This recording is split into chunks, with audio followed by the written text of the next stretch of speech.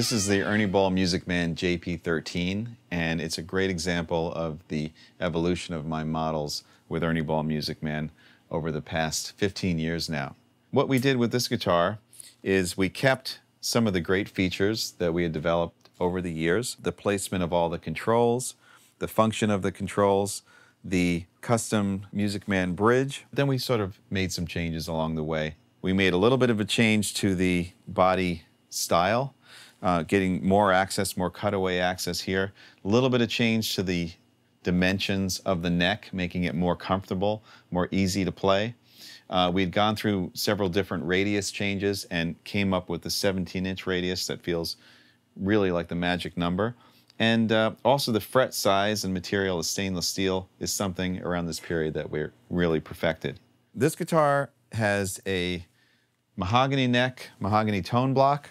The pickups and the bridge are mounted directly to that tone block for maximum sustain and tone. Has a basswood body and a maple top. It has an opaque finish so you can't see the maple like on the BFRs, but it's under there. And this particular one is the first time that we went back to a rosewood fretboard. Again, kind of thinking of tone, kind of thinking of comfort. Other changes that are pretty notable with this model, the big changes, is it's the first model that has an onboard preamp. So this is an active system. This is also the first model to feature my new DiMarzio Illuminator pickups for the bridge and the neck. So the guitar is a preamp, it's buffered out. You don't have to worry about cable length or anything like that, losing tone. Also, there is a coil tap on the tone control.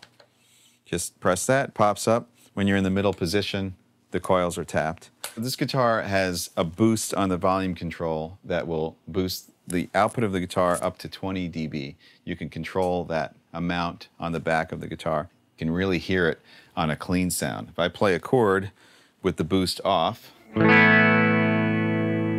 then engage the boost, listen to the increase of volume.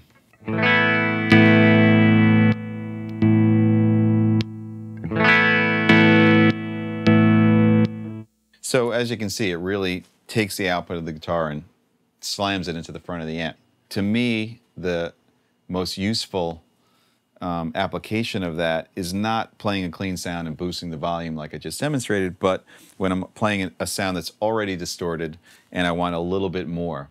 Kind of like stepping on a clean boost pedal or an overdrive pedal, but in a way that's very transparent, that doesn't change the sound of the guitar at all. It just gives you more sustain, more gain. This is without the boost on.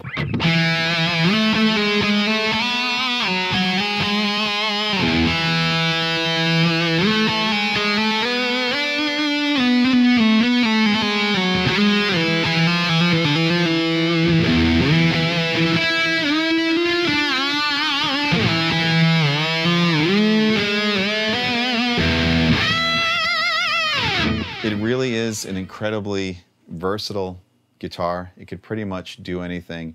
It's incredibly comfortable, easy to play, sounds like a beast, and looks amazing with the silver. So this is the JP13.